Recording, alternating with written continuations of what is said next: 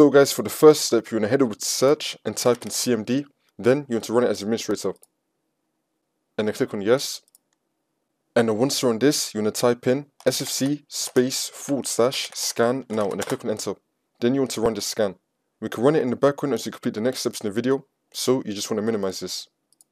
And now for the next step, you want to head over to search again and type in check for updates. Click on it. And then once you're on this, you want to click on check for updates. Make sure your computer is fully up to date. And now for the next step, you want to head over to search again and type in date and time settings. Click on it. And then once you're on this, you want to make sure your time zone is correct. You have set time automatically turned on. Then you want to scroll down and then click on sync now. Make sure that your time is fully synced up. And now for the next step, you want to head over to search again and type in WS reset. Click on it. This is now going to reset the Microsoft Store. Now you can close out of this.